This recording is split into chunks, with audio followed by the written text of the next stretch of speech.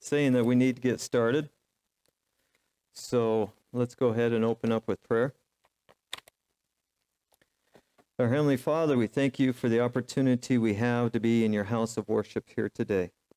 We thank you for the life that you have given us, the pleasure and time we've probably spent with friends and family here in the last few days, and we ask for your guidance in today's lesson, and as we discuss it, let us have a great understanding of how majestic and powerful you are in our world and in our lives. We thank you in your name. Amen. So, lesson number 9, contrary passages. So, I'll let you know that when I do the lesson study, when I'm teaching it, for years and years, I've always just get up early Sabbath morning around 4 o'clock and I study my lesson. And that is sufficient, but I'll let you know. It was not sufficient on this one. This lesson, now, granted, this lesson study is in simple terms just keeping it very biblical on contrary to what what some people might think these Bible verses are saying. We look at what other Bible verses say in factual evidence and biblical terms, and we see how it's based biblically. Okay, so that's pretty simple and easy, understanding the Bible and the other Bible verses.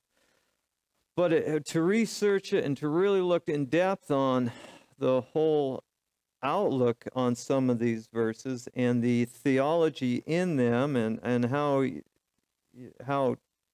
different or how some people can take it in different ways, there's a lot there.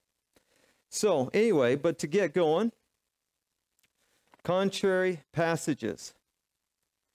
You search the scriptures, for in them you think you have eternal life, and these are they which testify of me. John 5:39. Peter warns us, always be ready to give a defense to everyone who asks you a reason for the hope that is in you. 1 Peter 3:15. But Paul adds, preach the word. Be ready in season and out of season. Convince, rebuke, exhort with all long-suffering and teaching, for the time will come when they will not endure sound doctrine. Okay, so 2 very important Bible verses there, and I like to dwell on what Paul says there very simply. Preach the word, but in doing it, convince, rebuke, and exhort with all long-suffering and teaching. Okay, so whatever we do, however we want to try and persuade someone that they're wrong, and they might have a different theology than us, we don't use the Bible and slap them in the face. And sometimes we probably lose our patience for the lack of earnest desire to truly understand the Bible verse, and we become impatient with individuals, and finally we just write them off and say, you're not worth my time because you don't understand. But the idea is that we need to convince, rebuke, exhort with what? All long-suffering and teaching. Okay. So, probably going to be a lot of discussion in this, and we're going to get started on Sunday's lesson. The rich man and Lazarus. This is quite a parable. Now, this is one of a very few times that Jesus does not say, matter of fact, a parable. In describing, he says, in a parable, and a lot of times he says that. He says, a parable.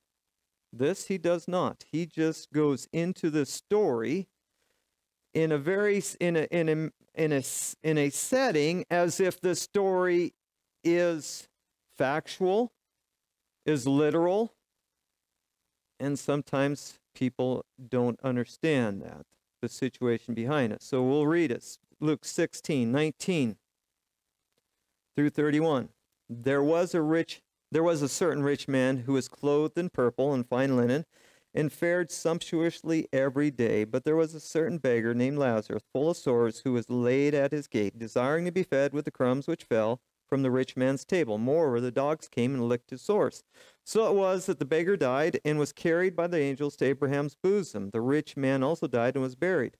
And being in torments in Hades, he lifted up his eyes and saw Abraham afar off and Lazarus in his bosom. Then he cried and said, Father Abraham, have mercy on me and send Lazarus that he may dip the tip of his finger in water and cool my tongue, for I am tormented in this flame. But Abraham said, Son, remember that in your lifetime you received your good tidings, and likewise Lazarus evil things. But now he is comforted, and you are tormented. And besides all this, between us and you there is a great gulf fixed, so that those who want to pass from here to you cannot, nor can those from there pass to us. Then he said, I beg you therefore, Father, that you would send him to my father's house. For I have 5 brothers, that he may testify to them, lest they also come to this place of torment.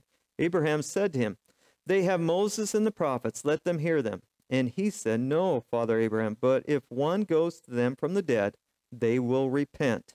But he said to him, If they do not hear Moses and the prophets, neither will they be persuaded through one rise from the dead, though one rise from the dead. Okay. Quite an interesting story. Now, give me some reasons why some people will take this factual.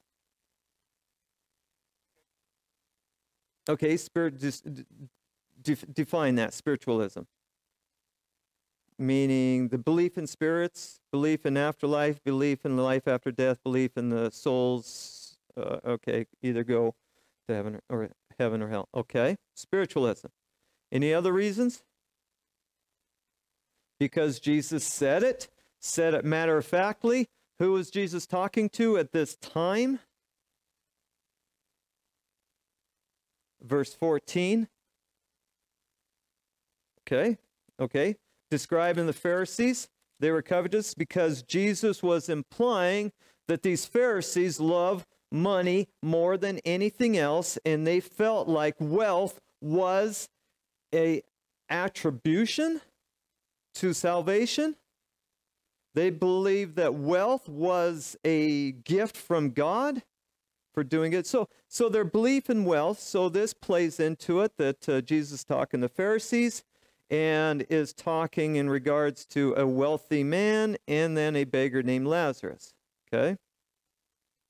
And they're talking about Abraham as well. So we have a few reasons why. For the most part, spiritualism, the belief in life after death. The spirit is there, that you receive your reward at your death, and either you go to heaven or hell. Okay? So what are the reasons why we don't believe this is truly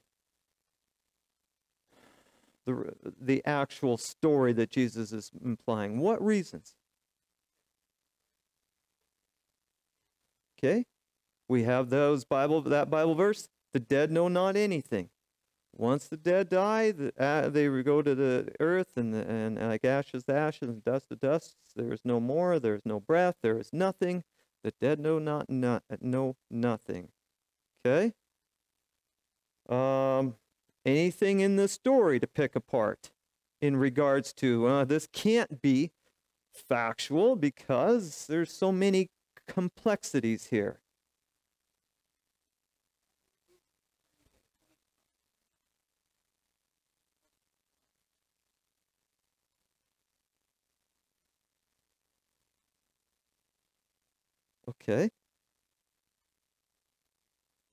Okay.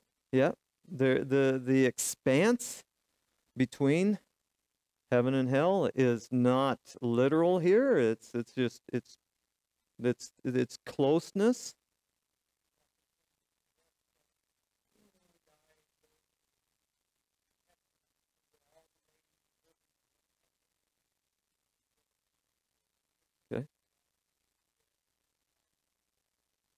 Okay, the complexity of this bosom. Why does Jesus even throw Abraham in this story?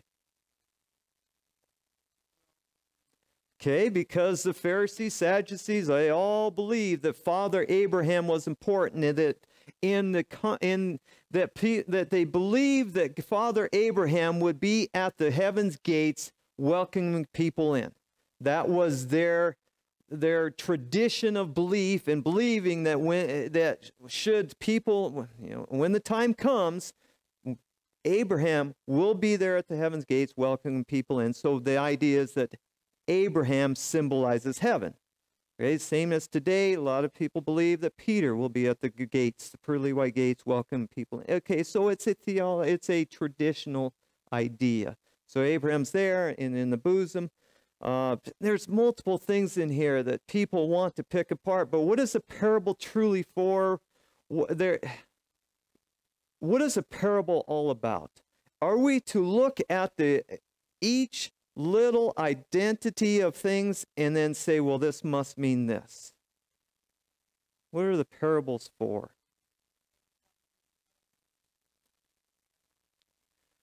It all points to one point. It all has one projected idea. Joanne? Pardon? Okay, so in this parable, not to be covetous.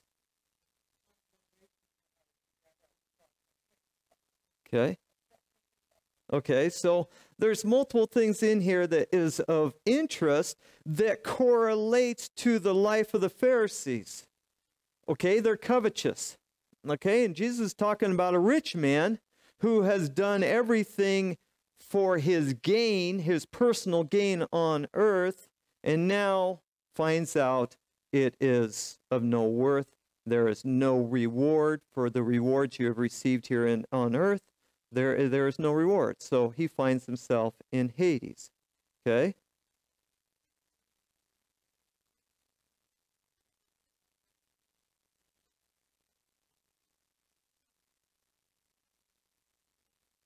Okay, there is no eternal life in Hades, in hell, but only eternal life from God, from Christ. Okay? Okay, so Lazarus was not raised from the dead until a few weeks later. Lazarus raising from the dead is only a few weeks later from this. So, but there is recognition, most likely, that Jesus is close friend to Lazarus. So, but what is interesting is it does point to that in some regards, because it says here in this last bit. Now, we don't want to dive too much into parables and look behind the scenes and to say, well, there's a lot in here. No, it points, like you were saying, there is one thing here. Covetousness here on earth it has no reward.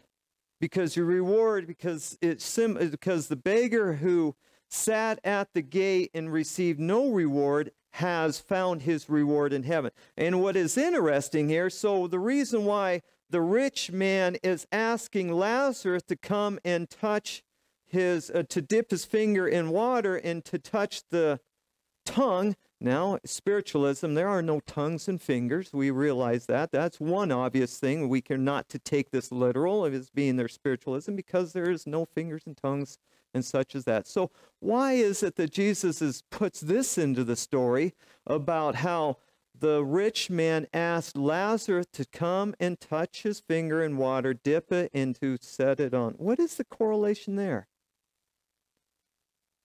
What is the correlation there? Okay, we go back in the story there, and why was the beggar, Lazarus, taken and set at the gates? And what does it say that the beggar was hoping from the rich man? Crumbs. Something so small.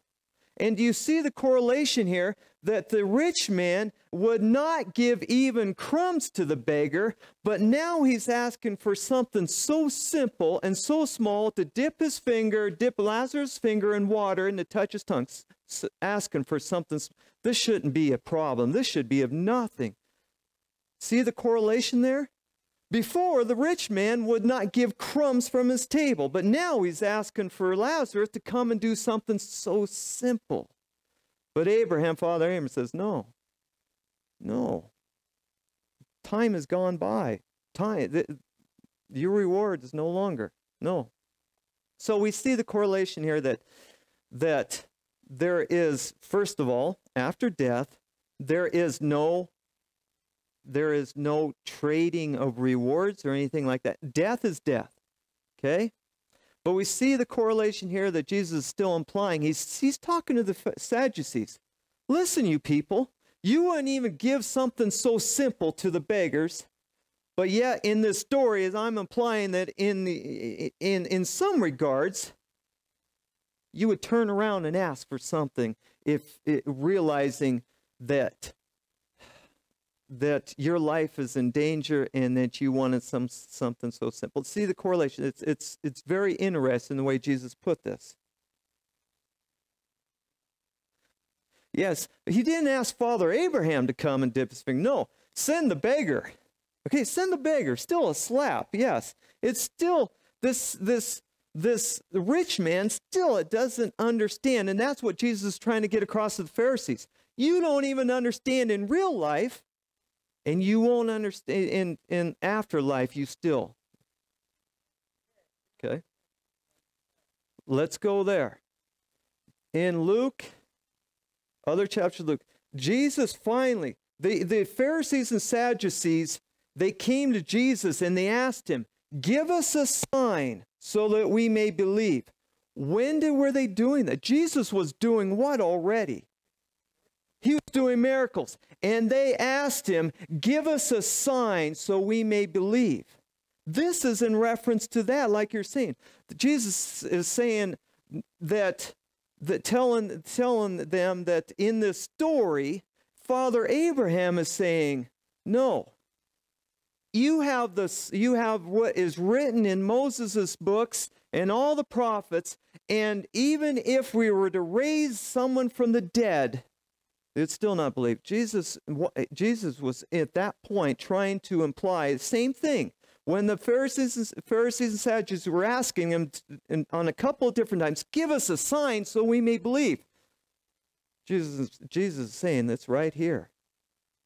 The sign, even if someone was raised from the dead, of which someone did, and of which approximately 3 or 4 weeks later, Lazarus was raised from the dead, and they sought to kill Jesus even more.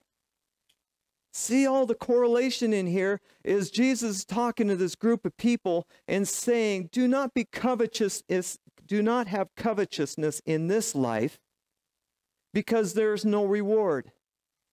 And Jesus is slapping them in the face, sort of, by saying, in this story, there are multiple things here that you are doing in life. You are not reading the books of Moses and the prophets. You are not looking at the gospel that is being presented to you today. Because even if someone was raised from the dead, you would still not believe. Because if the books of Moses and the prophets are telling you right now, then raising someone from the dead is not going to help. There's a lot in here that we leave out, that some people leave out and just want to say, this is talking about spiritualism. No, it's talking about life in general for all of us. The present, life in general. That's what it's talking about. So that, for a lot of times we skip over that and we say, well, we don't like to touch these verses. It talks about Father Abraham's bosom. Whoa, too much in there. Let's skip. No, let's leave out all that. And let's look at the facts that Jesus was talking about. So many other Bible verses are in here that correlates to what Jesus is talking about here. There's so much. So understanding the Bible and understanding what Jesus is talking about and all the other Bible verses through the Gospels, or even in the Old Testament, really, really paints this picture very nice that Jesus is pointing out here. Sure. Yes. Okay, so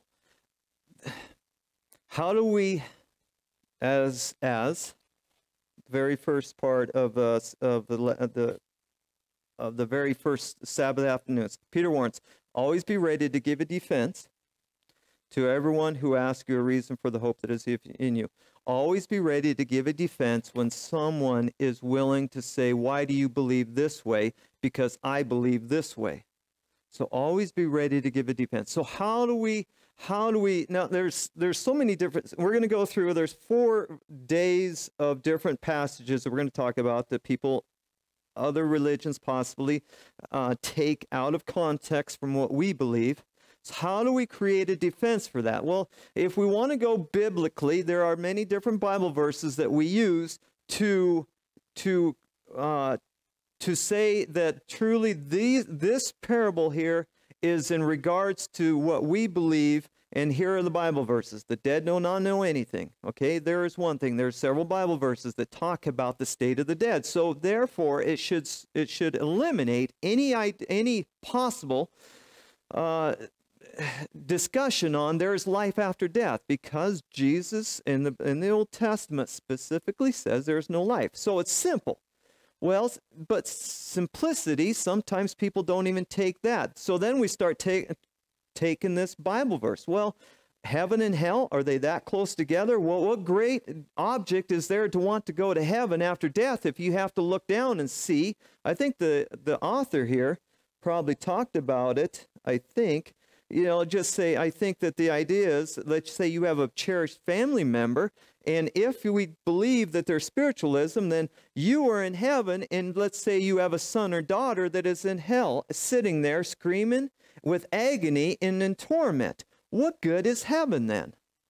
If the idea that this gulf is this close together, that life after death, some people go to heaven, some people go to hell, and we use these Bible verses by saying, well, people in heaven, they have the opportunity to look at people in hell in torment. Well, I don't think that anybody in a sound mind would say, I like that idea because I want to be in heaven watching my son or daughter living in torment, screaming in pain, asking for me to come help.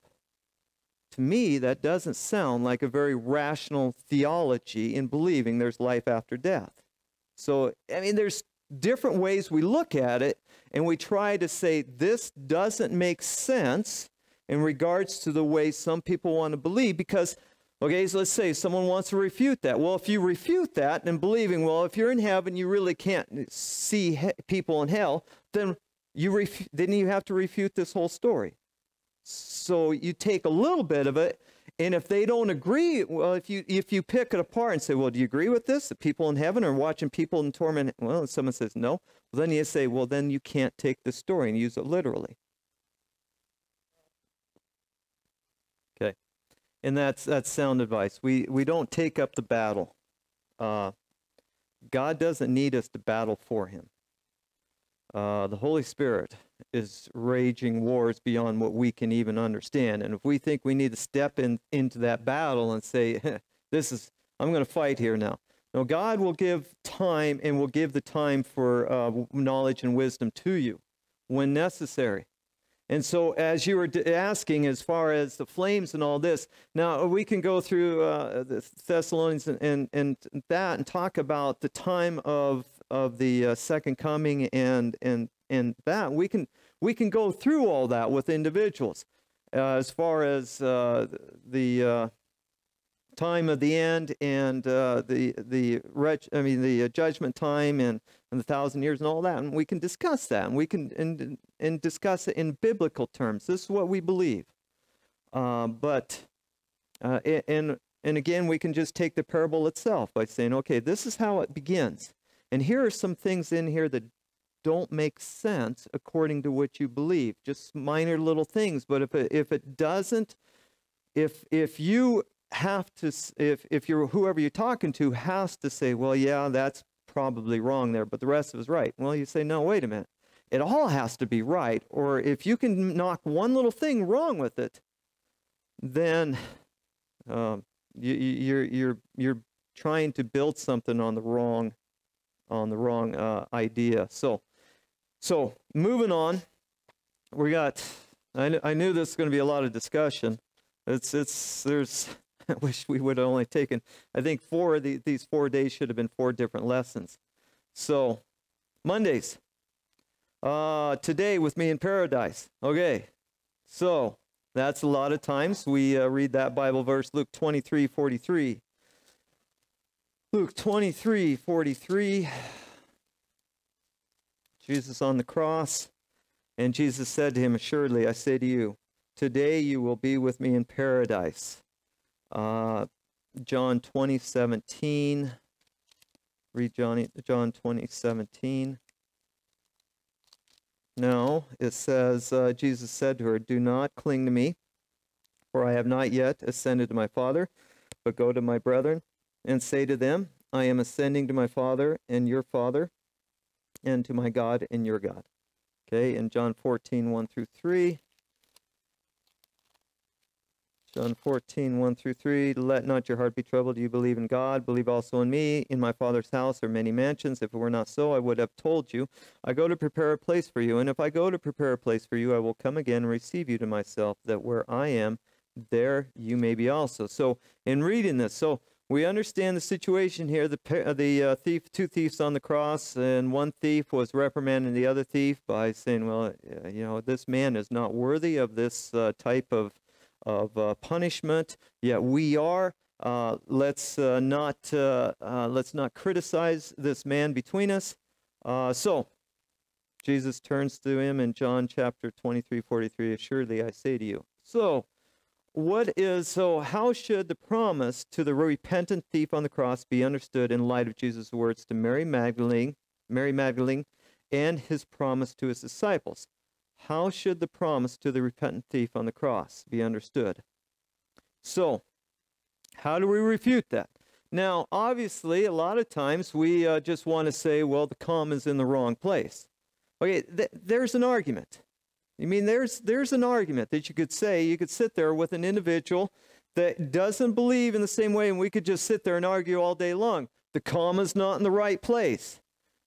Okay, but let's get beyond that. Let's use other Bible verses to try and justify what we're implying here. So, how do those other Bible verses help in understanding what Jesus is saying here? Okay, well, Jesus did not go to paradise that day when on the crucifixion. It was in that afternoon. So Jesus, as on Sunday morning when he spoke to Mary, he says, do not touch me. I have not yet ascended to my Father. I have not yet seen my Father. So that in itself refutes the idea that Jesus was in paradise. Okay, had gone to paradise. Okay, so there are different things here that we can look at, different Bible verses that show one way or another we're not to take something, just one little Bible verse, so extremely literally, and to say, yep, it's based right there. Sometimes, yes, translations, King James Version, a lot of times people say, well, you can only use King James Version Bible, strictly. Well, even then, the King James Version Bible isn't a perfect translation. It is good in a lot of ways.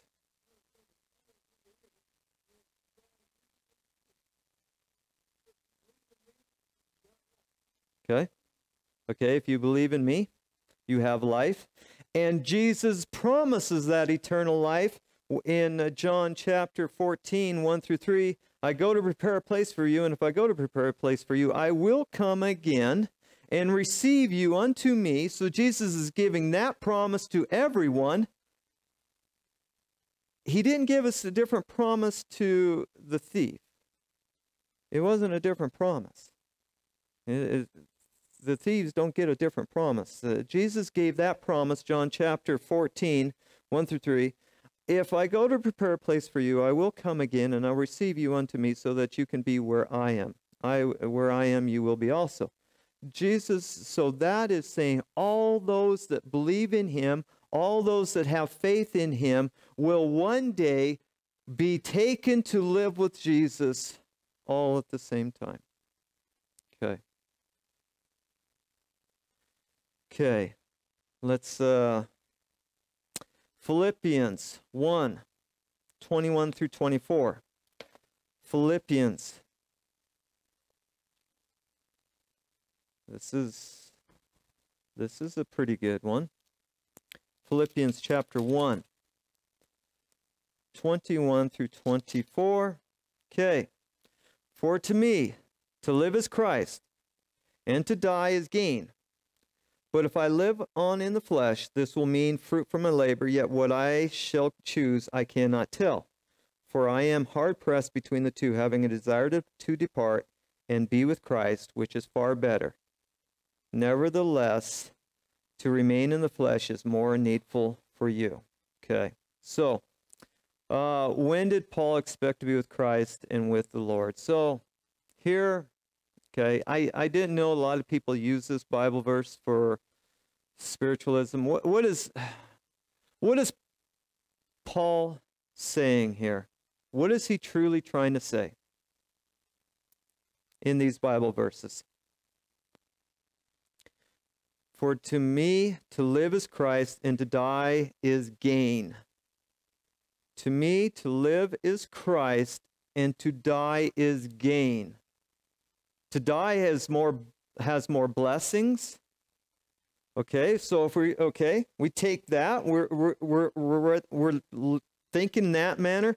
But if I live on in the flesh, but if I continue to live daily, this will mean fruit from my labor. Yet what I shall choose I cannot tell. Okay, he doesn't have a choice. For I am hard-pressed between the two, having a desire to part and to be with Christ. A desire to part. Okay, so do we to say that, well, he is saying in verse 21, well, to live is Christ and to die is gain, because he must say, if you die, then you get to go to be with Christ. And let me just add immediately. Well, that changes everything, doesn't it? That changes everything if we say, if people want to say, Paul here is implying, well, if I continue to live, I have to live by the fruits of my labor. But if I die, it is more blissful because I get to go be with Christ. And let's add it again immediately. Okay.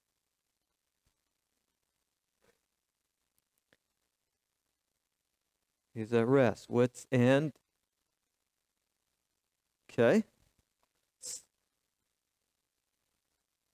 2 Timothy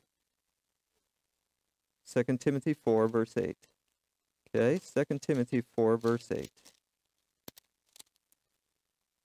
Okay, finally, there is laid up for me the crown of righteousness, which the Lord, the righteous judge, will give to me on that day, and not to me only, but also to all who have loved his spirit. Okay, that will be given to me that day when Jesus returns. Okay, so Paul here is saying, for me to live is Christ, and to die is gain.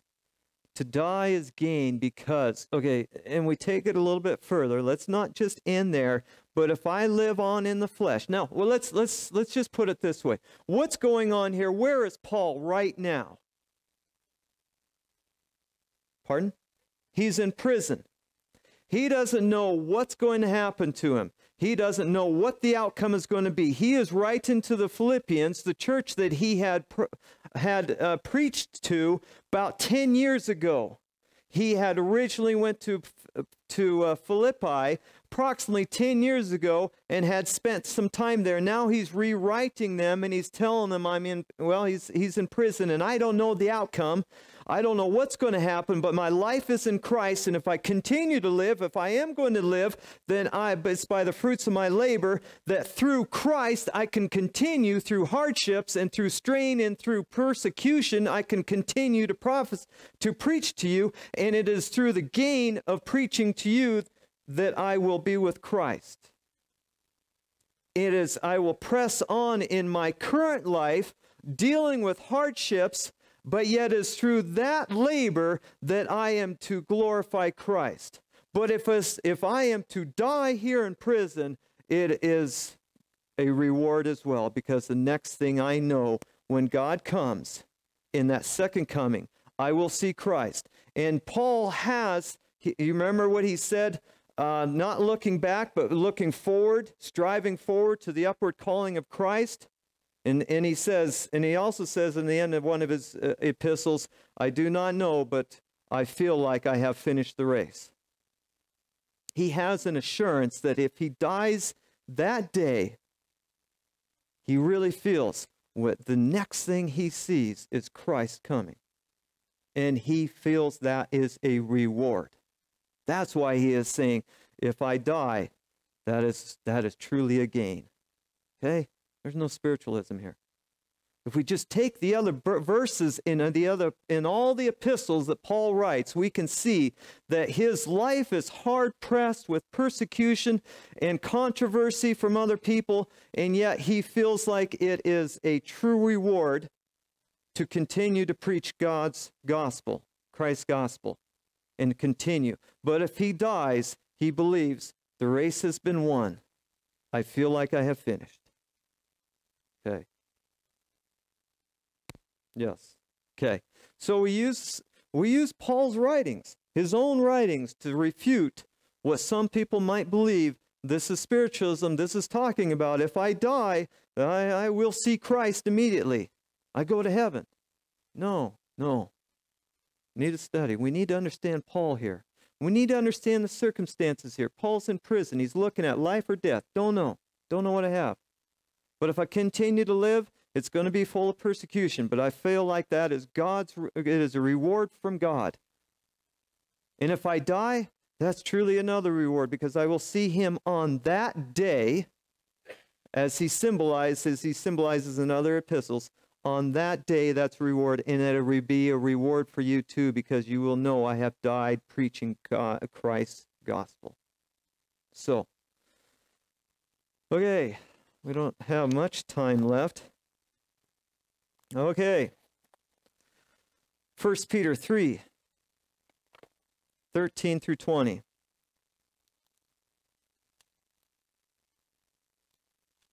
Now, if anybody has, we're rushing through these. There's a lot here in these 4 days of this lesson. But slow me down if we haven't really taken a look at anything you feel is important. 1 Peter 3, 13 through 20. And who is he who will harm you if you become followers of what is good? But even if you should suffer for righteousness' sake, you are blessed. And do not be afraid of their threats, nor be troubled. But sanctify the Lord God in your hearts, and always be ready to give a defense to everyone who asks you a reason for the hope that is in you, the meekness and the fear, having a good conscience, that when they defame you as evildoers, those who revile your good conduct in Christ may be ashamed. For it is better, for it is the will of God to suffer for doing good than for doing evil. For Christ has also suffered once for sins, the just for the unjust, that he might bring us to God, being put to death in the flesh, but made alive by the Spirit, by whom also he went and preached to the spirits in prison, and who formerly were disobedient, when once the long-suffering of God waited in the days of Noah, while the ark was being prepared, in which a few, that is, 8 souls, were saved through water. Okay. Wow. We got a lot there. And this leads to the classic idea that Jesus did while his body was laying in the grave. This leads to believe that Jesus did what? Okay. So that hell meaning the spirits in prison. Okay. But this is leading to the fact that Jesus strictly went and talked to the antediluvian people, the people before the Great Flood. Okay, so there's a lot there. There's a lot in there. Now, I studied this one for a long time. Longest time this morning, I might say. So there's a lot here to try to understand. What's your basis for truly believing that Christ did not descend into hell to talk to the people during Noah's time? What is your basis for saying that's not right? Okay. Well, we only got a few minutes left here. Let's just dive into this fairly quick. Let's just try to come to the rational sanity and understanding. Let's come to the biblical terms. Let's just put it that way. Let's come to the biblical terms here. First of all, we look at this. Here's some things were taken out of context during the King James Version when it was translated out of Greek. Okay, so one problem here. Verse 18, for Christ also suffered once for sins, the just for the unjust, that he might bring us to God, being put to death in the flesh, but made alive by the Spirit. Now, a lot of times if you look through Bible passages, it is always parallel. In the Spirit, in the flesh, and in the Spirit. Now, there's many texts. You can take 1 Peter 4:6. If you turn to 1 Peter 4:6, it says, for the reason the gospel is preached also to those who are dead, that they might be judged according to men in the flesh, but live according to God in the Spirit. Now, there's parallelism. It's in the flesh and in the Spirit. If we turn to, what's another one? 1 Timothy 3:16. 1 Timothy 3:16. And we read this real quick. And without controversy, great is the mystery of godliness. God was manifested in the flesh, justified in the Spirit. Okay, you see the parallelism here. In the flesh, in the Spirit. Now, this is, now, a lot of Bible scholars believe that this by the Spirit is not correct form. It should be in the Spirit. Now, that changes things a little bit. Now, if we read that and say, for Christ also suffered once for sins, the just for the unjust, that he might bring us to God, being put to death in the flesh, but made alive in the Spirit. Okay, put to death in the flesh, literally in flesh form, in human form, he was put to death, but he was raised not only in human form, but in incarnate, he was of the Spirit. Okay, godliness. Okay, so we're going a little bit further here. Now, by whom also he went and preached to the spirits in prison. Prison isn't necessarily Hades. This is talking about Bible verse. I'm trying to think where it was, but it talks about he came to preach to the captives of this earth. Okay, captives means inmates in something, not necessarily in prison, but here in this sinful earth. This prison that is being talked about is the sinners that are captive in this on the earth during the time of Noah's time. Okay, so all the captives that were in sin. Okay, so we continue to go on. When once the long-suffering of God waited in the days of Noah while the ark was being prepared, in which a few, that is 8 souls, were saved through water. Okay, but if we go back to 19, by whom also he went and preached to the spirits in prison. Now, verse 19, by whom seems to give reference and correlates to by the Spirit. If we take verse 19 and we say that that is in response to the whole verse of 18, if we take 19 and we say that is in response to the whole verse of 18 and not strictly to the Spirit, it changes everything. It changes the whole theology. So if we look at verse 19, by whom he went and preached to the spirits in prison, that is meaning before that Jesus not only had preached through Noah, but the Holy Spirit had preached the salvation through Noah. Okay, so there's multiple things here, and we're out of time, so we're not quite getting through this. But again, we need to look at this, and we need to look at other Bible verses and see what the language is to understand a Bible verse. We need to look at different things. And if we even turn to Revelation 6, we're going to go through this really quick. Revelation chapter 6, 9 through 11. Revelation 6, 9 through 11. When he opened the fifth seal, I saw under the altar the souls of those who had been slain for the word of God and for the testimony which they held.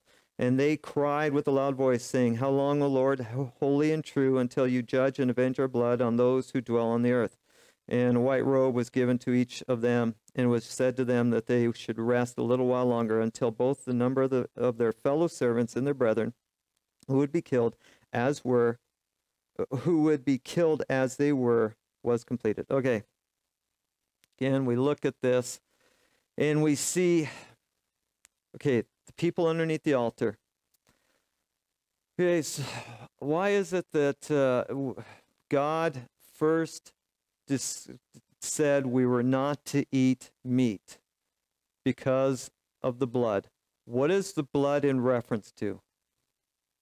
What is blood? Life. Okay, blood is in reference to life. So if we read this, when he opened the fifth seal, I saw under the altar the souls of those who had been slain for the word of the God and for the testimony. This is the altar of the burnt offering where the blood was sprinkled. So we take and we conclude that these martyrs, their life was sprinkled around the altar as the same blood. So it's in response to that their lives were given as a sacrifice for their belief in Christ. It's not talking literally about souls there. It's talking about their life was sacrificed. The blood is in reference to life. So their lives were giving as a sacrifice, and it's not literally saying that they are under the altar. It's just talking about the blood. So we can go, we didn't get far into this. I'm sorry, but we didn't get very far, and there's still probably a lot of, what are we talking about here? But we have to take other Bible verses, and we have to consider, what is other Bible verses telling us before we come to a conclusion on this one? Jen, real quick. Okay. And that's what the lesson study brought out, because truly, so the lesson study, if you read your lesson, it talks about, and it had a quote out of the Bible commentary. Bible commentaries are great in trying to understanding Bible passages, and it says, truly, if this is heaven, looking into heaven, you wouldn't have this or this or this or this. So that refutes the whole idea that this is truly talking about what is happening in heaven. Okay, so let's go ahead, and I know you're all saying, wait a minute, still a lot of questions here, but time has come to an end. Let's Doreen? Search the scriptures daily. Always be ready in season when someone, as in the very first, as it says, always be ready and give a defense to everyone who asks you a reason for the hope. Search the scriptures, be ready in season and out of season for when you are approached and asked, why do you believe this? Because it says this. To me, some people say, well, it says this to me. Okay, let's end with prayer. Our Heavenly Father, we thank you for the time we can open up your word, and there is so much there. And we ask for your knowledge and wisdom so that we can understand, so that we will be ready. Not only when you come, but yet when other individuals might come to us and ask, what do you believe? We ask that you give us guidance and give us your wisdom.